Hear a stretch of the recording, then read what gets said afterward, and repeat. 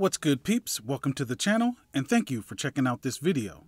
In today's video, we'll find out the origin story of Aneka, who is the newest addition to the Dora Milaje in the upcoming Black Panther Wakanda Forever.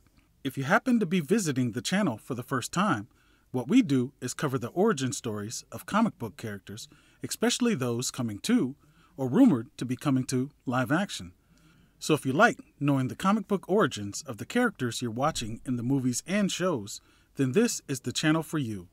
So go ahead and hit that subscribe button and turn on the notifications so you don't miss out on any of your favorite comic book characters. Lastly, if you enjoyed the video, don't forget to leave a like. Now, let's get into it and find out who is Aneka. Aneka is a captain in the Dora Milaje, who are an elite group of female warriors who serve Wakanda and are the personal bodyguards of the Black Panther. Aneka was chosen by T'Challa to be the combat instructor of the Dora Milaje due to her skills. She was a major player in Doom War, leading the Dora Milaje. Aneka met Ayo when she was one of the Dora Milaje's newest recruits. During Ayo's training, the two had a tense relationship due to being attracted to one another. Eventually, they began a relationship. Aneka went on a mission, and during that mission, she killed a chieftain of a village for holding women hostage. Because he was a chieftain, Aneka was arrested and tried for her actions. She was then taken to Queen Ramonda for her sentencing. Ayo pleaded with the queen to spare Aneka, but she was still sentenced to death and taken to prison to await her fate. Ayo couldn't live with that.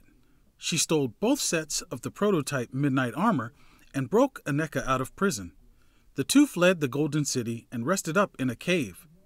Aneka and Ayo continued to travel and came across a bandit compound in northern Wakanda. The bandits were holding women against their will, so the duo attacked the compound and rescued the women.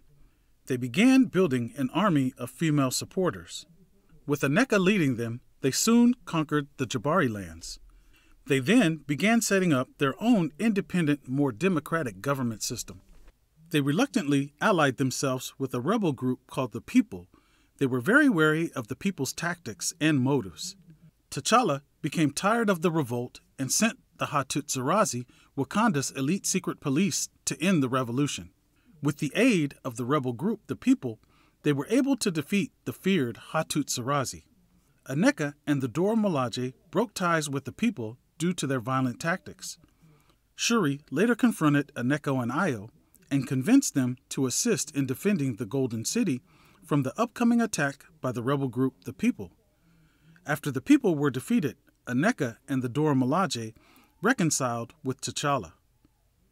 Well, that's it for today's video. As always, I appreciate you taking the time out of your busy day to stop by the channel and check out these videos. Please like, share, and subscribe. We'll see you again real soon. I'm out. Peace.